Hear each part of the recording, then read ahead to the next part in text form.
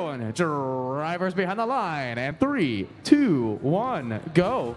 And we're underway in qualification match 38. There's one up from the Bears into the high goal, one from Tornadoes into the high goal. That one goes into the low hub.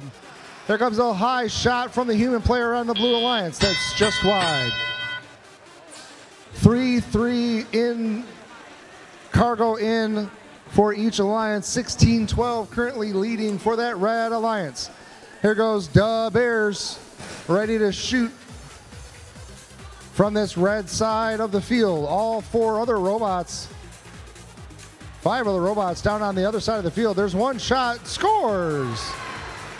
And the other shot, Tornadoes shoot 2 and score for the Blue Alliance. The Bears shooter doesn't seem to be working right there right now. That second cargo doesn't want to come out as Tornado shoots and scores. So do the Robo Ravens. Ravens out of Royal Oak with little swerve drive action going there. Trying to pick up that cargo as 7191 shoots onto the ramp. There's another shot from Tornadoes that's good, and another is good. That shot from the Bears is good. Another shot from Tornadoes is good. Lots of blue cargo over here on the red side of the field. Tornadoes grab. They had one. They've got one. Now that shot wide, or bounced from the Bears. Here comes 4390.